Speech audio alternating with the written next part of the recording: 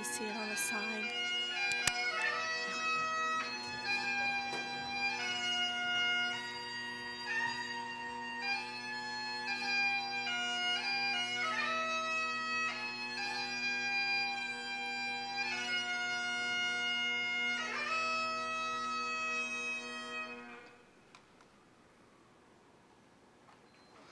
Good morning, everyone. Would you all please take a seat? I'd like you to give a round of applause to Robert Cunningham of the Hamilton County Sheriff's Office for the pipes and drums. Thank you.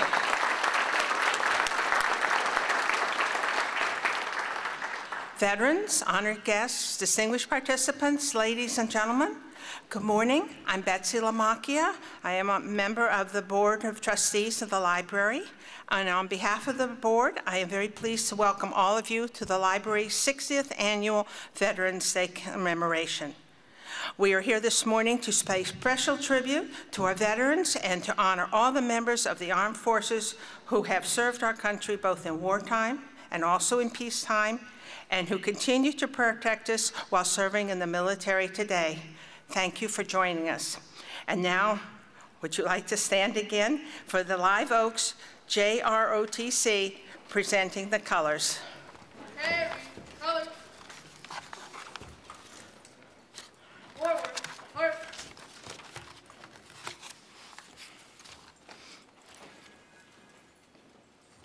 Color guard, halt. Left, face. Present, colors.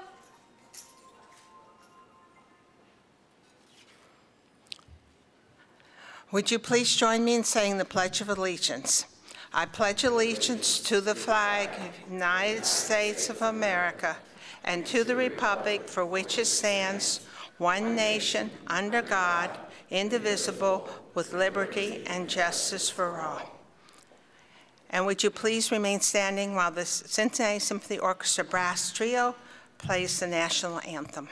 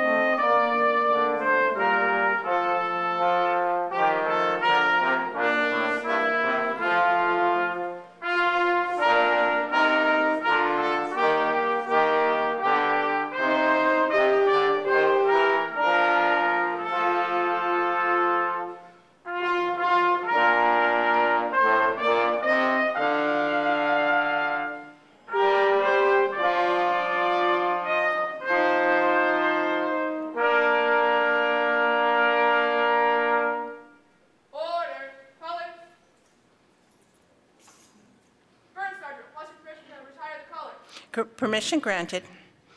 Right, face. Forward, march.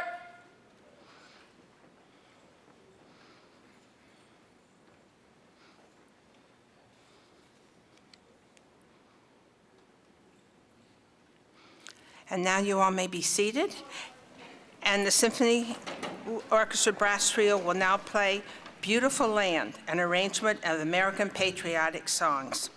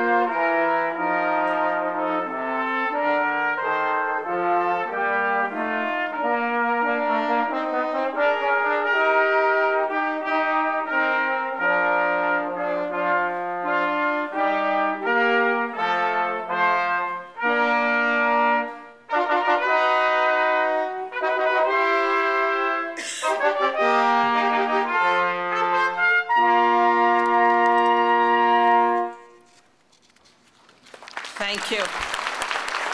That was terrific. At this time, I'd like to introduce the other trustees and our special guests. And please stand as you're introduced. Our library trustees, Robert Hendon, William Moran, Paul Sittenfeld, who's down there, Barbara Troth, and I'd also like to introduce Kim Fender, the Eva Jane Romaine Coombe Director. And my special thanks, or all of our special thanks, to the Friends of the Public Library and the Library Programs Fund for their outstanding support, not only of this program, but also for all of the others that they make possible throughout the year. And representing the Friends group is the Friends President, Jay DeWitt. Thank you. Our purpose today is to honor our veterans who have protected our freedoms by their duty, their courage, and their selfless service. They are the real VIPs. I happen to be an Army brat, so I know what goes through with it. Would all those who are currently serving on active duty please stand? Are all of you here?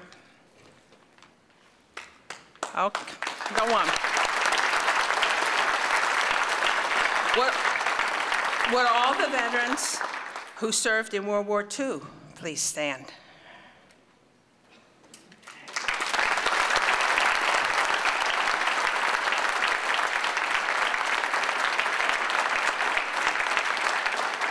All of the veterans who served in the Korean War?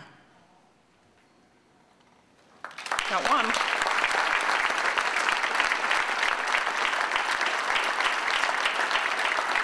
And how about those who served in the Vietnam War?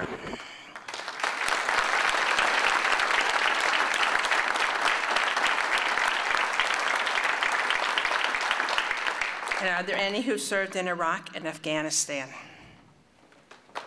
Just the one. We thank you very much for all your service to our country. And as a special thanks for your service, the library has commissioned a commemorative challenge coin, which will be available to all the veterans in attendance after the program. They can be picked up at the table in the back there. And now the Symphony Orchestra's brass trio will play the Armed Forces Salute, and we ask you if you stand when you recognize your service song.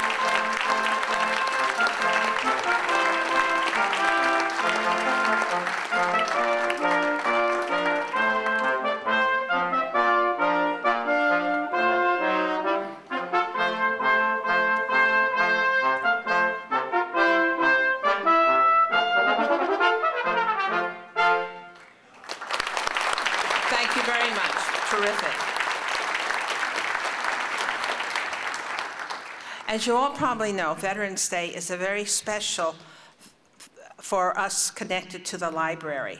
When the main library opened in 1955, it was dedicated as a war memorial to honor the servicemen and women from Hamilton County who gave their lives for the country.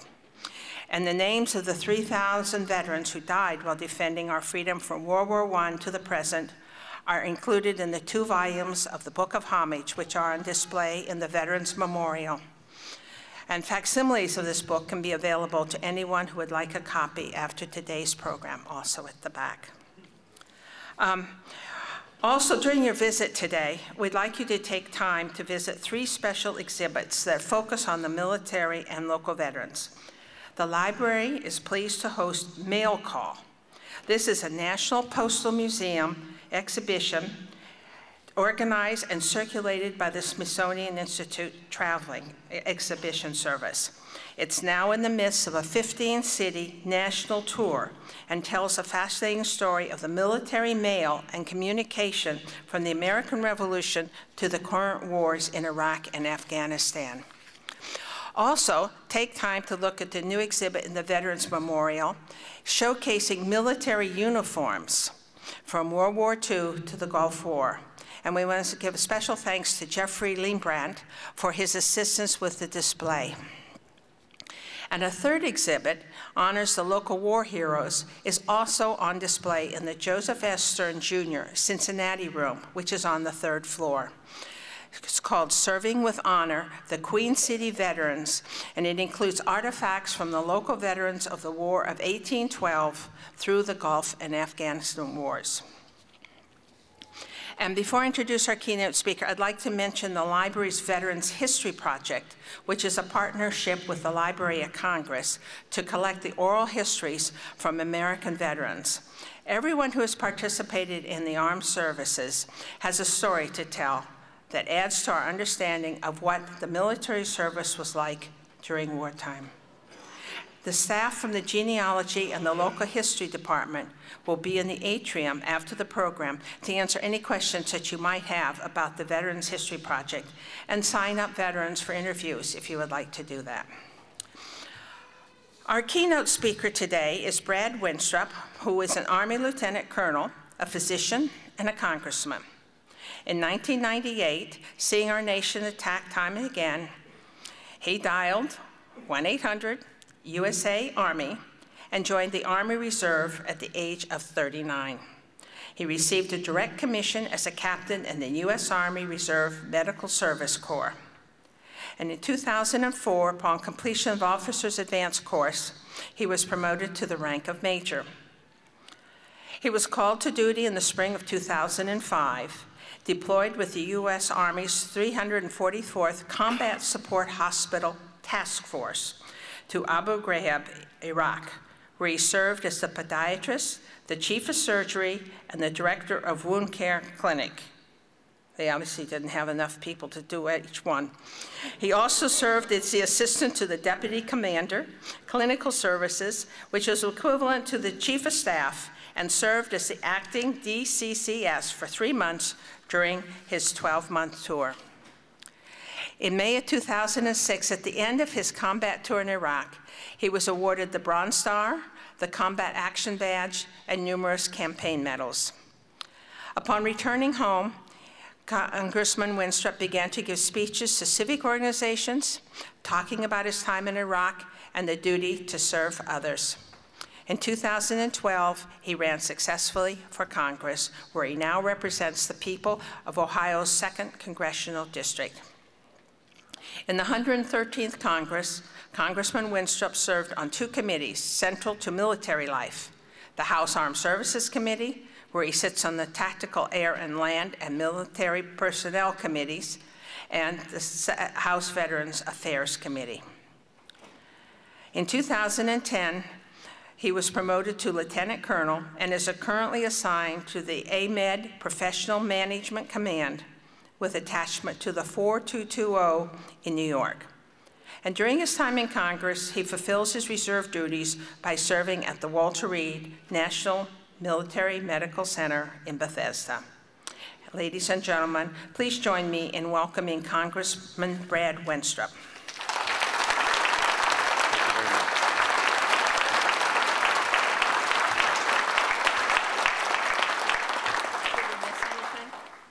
think you covered it. Thank you very much for that kind introduction, and believe me, it is my honor to be here with you today with so many veterans and families of veterans that sacrifice so much for all of us. This is not some place I ever really expected to be. When I was a little boy, I used to watch a couple of TV shows with my father.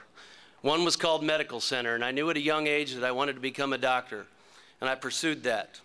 But there was another show that my dad and I used to watch that some of you will remember called Combat. And Combat was about a World War II heroes fighting Nazi Germany. And the idea of service never really left my mind. And throughout my life, as I was growing up, when I thought about our founders, I thought about those that fought, and I thought about those that thought. And I thought about those that did both, like George Washington.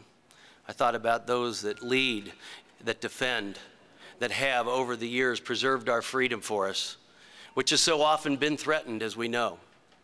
And I always ask myself, who are these guys? Who are these people that step up and say, I will do this? So at 39 years old, I did join, and now I know who these people are. They're the 1%. Only 1% of Americans have worn the uniform throughout our history, and they've produced exceptional results.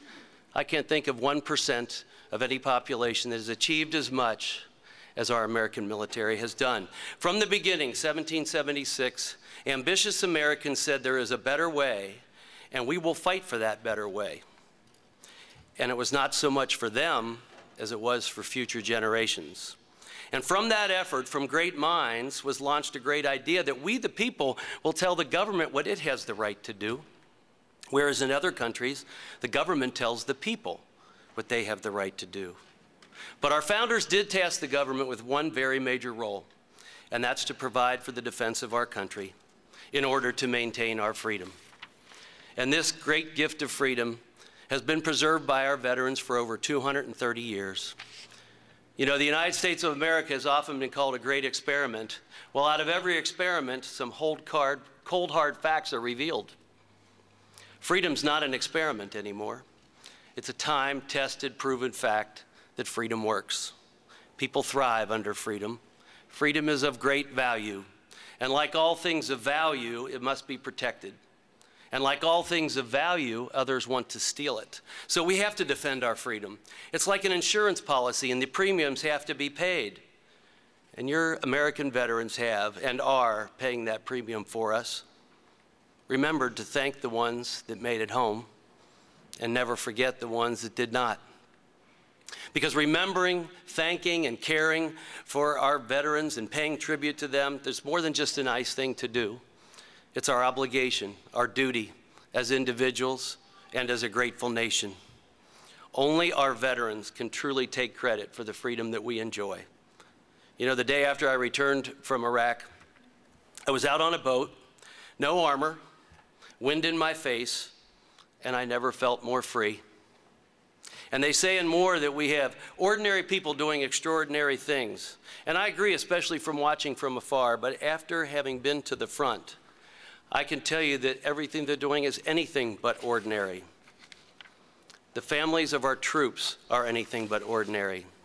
So I think we have extraordinary people doing extraordinary things and making them seem ordinary. And that includes the families who endure the sacrifice of those deployed all the time. Their sacrifices are great. They have all the same burdens that we have day to day, and then some.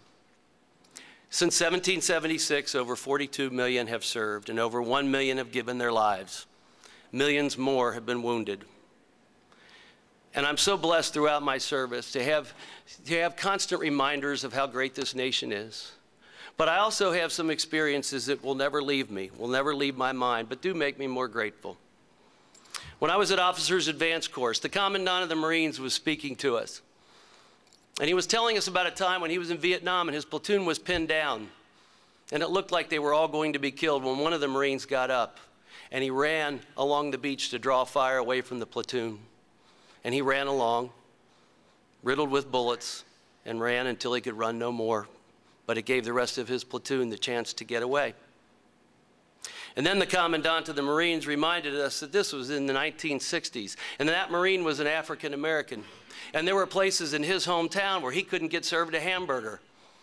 Yet he did that for his fellow Marines and for his country. And that story reminds me that if you carry prejudice in your heart, you better take a look at who's defending your country today. Because in my own command, we had a first-generation Korean, Filipino, Puerto Rican, 2 from Nigeria, Native American. We were black, white, brown, yellow, red. But we had one common purpose, one shared sense of mission, and all that mattered was that we were all Americans. Army chaplain Father Tim Vakich was hit by an IED in Mosul, Iraq in May of 2004. He suffered severe head wounds from the explosion with shrapnel. He succumbed to his wounds in 2009. A couple years after his injury, I met someone from his unit, and he said, "We ask Father Tim all the time, why are you going out with us? You can stay back on the base. You can be safer there, and you'll be there for us when we get back." But he kept insisting on going out with everyone. When he's asked about that, he said, "I think the safest place for me to be is in the center of God's will. And if that's in the line of fire, then that's where I'll be." I want to tell you about Staff Sergeant James McNaughton, military policeman, New York City policeman, Army reservist. He was stationed on our base, and one day he and 2 other sergeants were being tasked with a mission that was going to be dangerous, and one of them had to go. James McNaughton volunteered over the other 2 because the other 2 had children. On that mission, James McNaughton was killed by a sniper and killed. But today, there are 2 families that have their father because of James McNaughton. I had the chance to tell his story on national TV when I got home, and his father called me a couple days later, said, "Thank you for remembering and honoring my son like that." I think we don't do that enough today.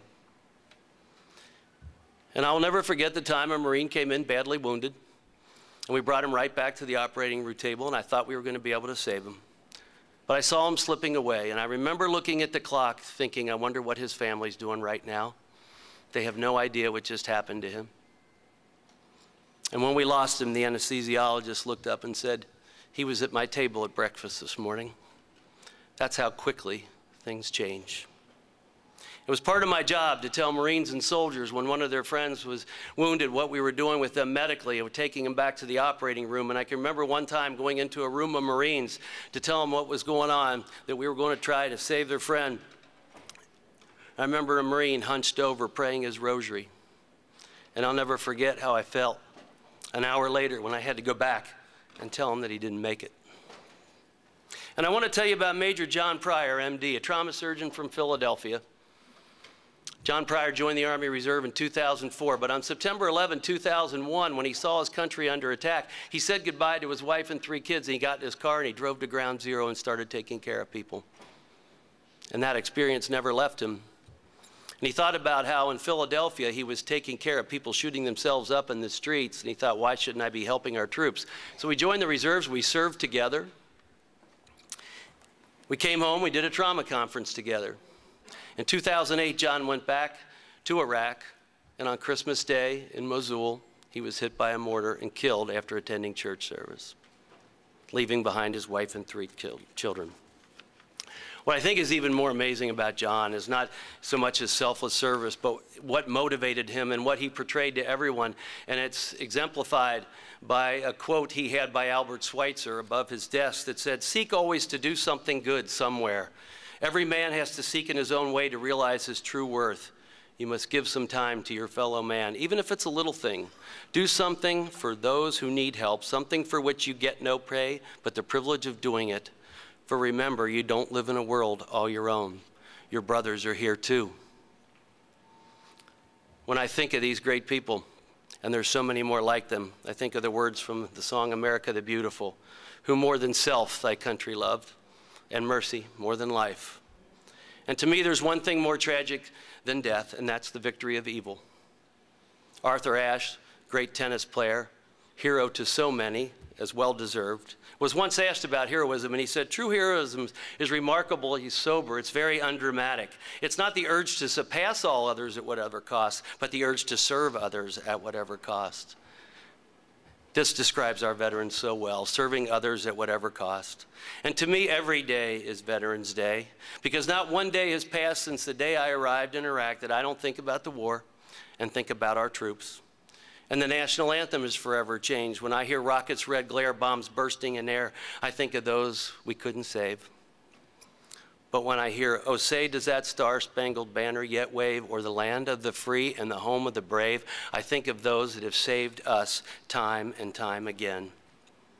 We enjoy great freedom, freedom to laugh, to live, to love, to enjoy watching our children play, to know that they have unlimited potential in this world. We're free to enjoy family vacations, picnics, worshiping together, free to enjoy a ball game or a show. And freedom is the common thread that holds us all together. And freedom is the gift that our veterans have given us time and time again throughout our history.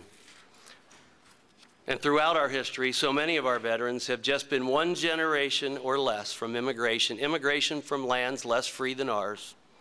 I had the honor of taking 3 of our enlisted to Saddam Hussein's palace, the Afah Palace, and I watched them with about 100 other soldiers and Marines become new U.S. citizens, sworn in as U.S. citizens in Iraq while already serving their new nation. I think that together we make up the greatest nation in the history of the world. A people that live under one flag while arriving here from all corners of the earth. A gentleman named Muwafiq al-Rabai, who's a member of the Iraqi Governing Council, he had something to say about who we are. He tells an interesting story concerning Saddam Hussein's trial.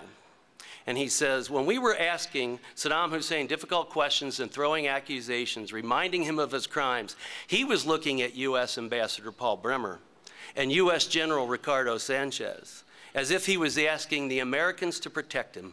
He felt safer with the Americans. When in captivity, Saddam Hussein did not look to his own countrymen for protection. He looked to us, Americans. Now, is that because we're evil, or is it because we are decent, fair, and trustworthy? And it's ironic that a mass murderer named Saddam Hussein could see what so many don't see, that we're the good guys. And even upon his capture, Saddam was simply greeted politely with the words, "Regards from President Bush." We live in a strange world today.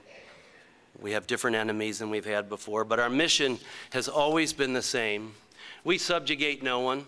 We have no empire. And our troops now and time again throughout our history have stood for freedom in places around the world until freedom could stand on its own 2 feet.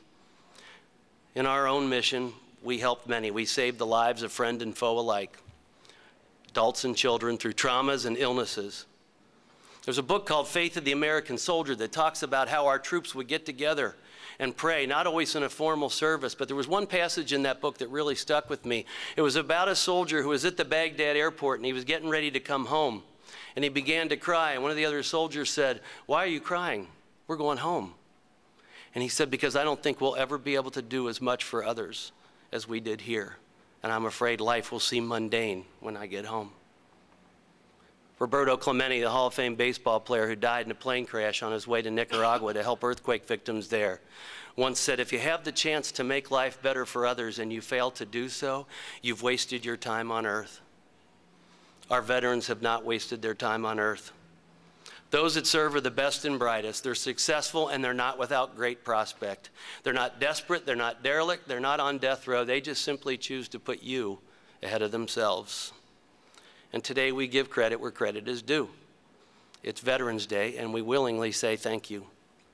Teddy Roosevelt said it so well when he said, "It's not the critic who counts, not the man who points out how the strong man stumbled or where the doer of deeds could have done better. The credit belongs to the man who's in the arena, whose face is marred by the dust and the sweat and the blood." Our veterans serve. They fight wars they didn't start. And I believe that those who serve in war appreciate peace more than others. But for those who serve in war, it's a summons they don't necessarily seek, but it's a responsibility and a call that they don't shirk. And Southern Ohio has endured that as much as anywhere else in the country throughout our history and today.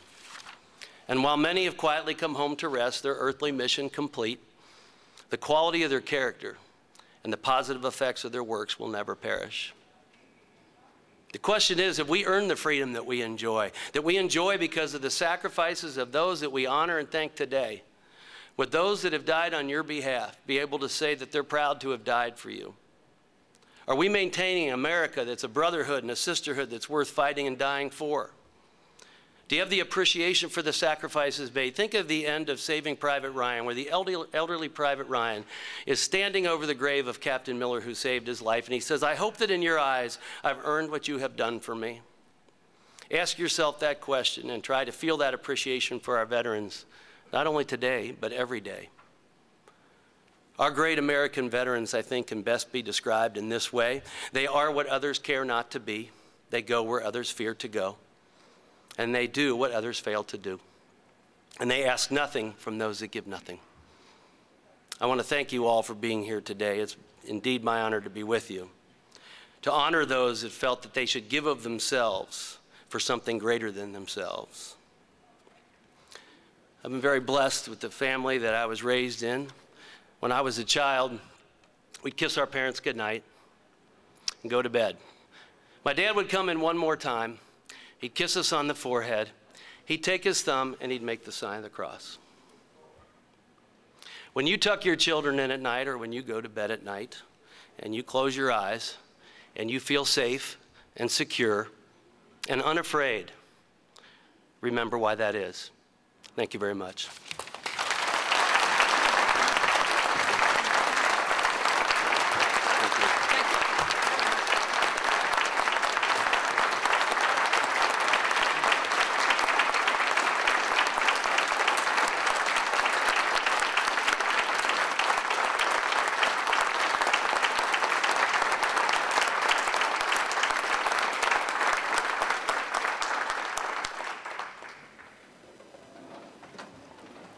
That's a very sobering reminder of how privileged we all are and how lucky we are to be here. Each year, the Hamilton County veterans are remembered with wreaths presented by the various veteran organizations. Our first wreath will be presented for the Military Order of the Purple Heart, Chapter 3620, and it will be presented by Warrant Officer 1, Jeremiah Miner, and Mr. Ronald Marmon.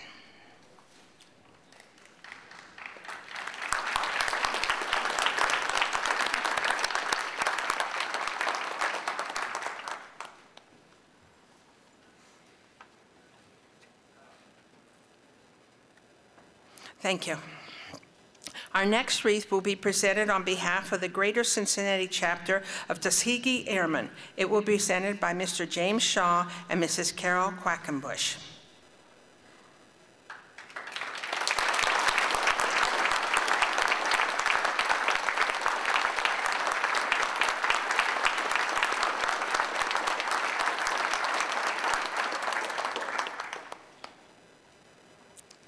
Did you get it? Okay. Ms. Mary Jane Perry will present a wreath for the American Legion Post 644, which is one of only 6 all-women Legion posts in the United States and the only one in Ohio.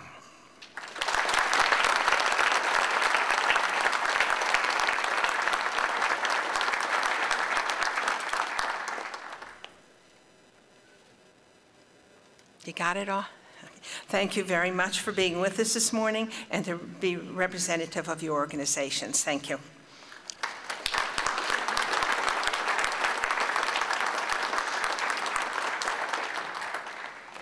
Next, we will have the Flame of Remembrance, lit by Warrant Officer Jeremiah Miner. For over 230 years, brave fighting men and women have protected our freedoms with their duty, courage, and selfless service. The line of heroes continues unbroken today. And currently there are more than 1.4 million active personnel serving in the U.S. Armed Forces, serving throughout the world. The legacy of our veterans continues to inspire our military to answer this call to duty. And as we've always said, we know that freedom isn't free, and the eternal vigilance is the price we must pay for our liberty. And here to light the flame of remembrance is Warrant Officer 1, Jeremiah Miner. He spent a year in Afghanistan and 2 years in Iraq, spanned over several deployments. He is the recipient of several deployment medals, including the Army Commendation Medal, Air Medal, and the Purple Heart for wounds received in battle. He is currently serving and stationed with a small Army unit located on the Wright-Patterson Air Force Base in Ohio. Thank you very much. All right, you can We are gathered here today to celebrate Veterans Day.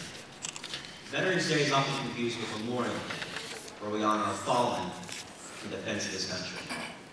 Veterans Day is also known as Armistice Day, a day where we formally ended major hostilities in World War I on the 11th hour of the 11th day of the 11th month of 1918. Veterans Day is not only celebrated by America, but worldwide by allied countries, honoring our service members for their defense of this great nation and to provide freedom and peace everywhere, ending a world war. So when you see a veteran, may he or she be in uniform, or an elderly service person wearing a service hat with pins, please thank them for their service and the sacrifices they have provided for this country.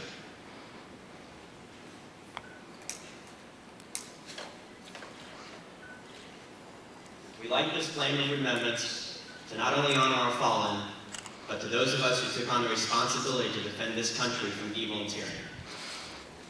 For without our veterans, we would not be the great nation we are today. Thank you, and God bless America.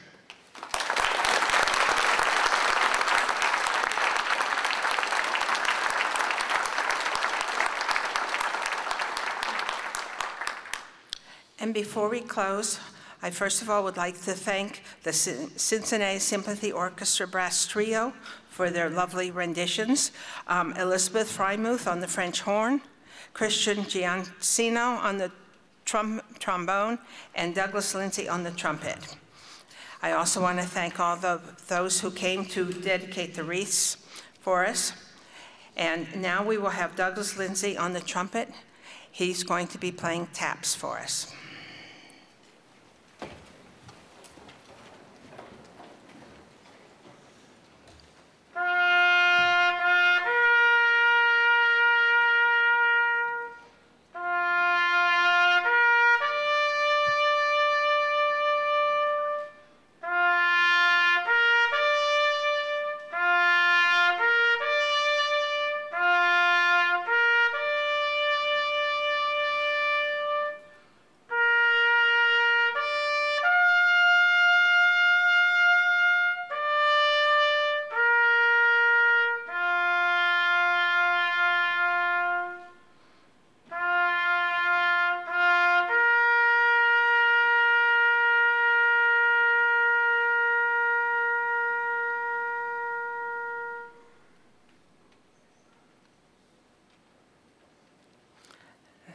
Thank you.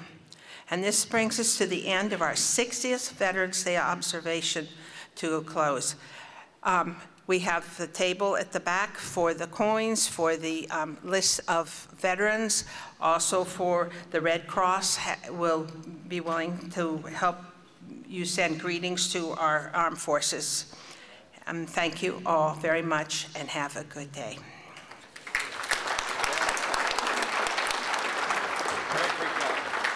Thank you.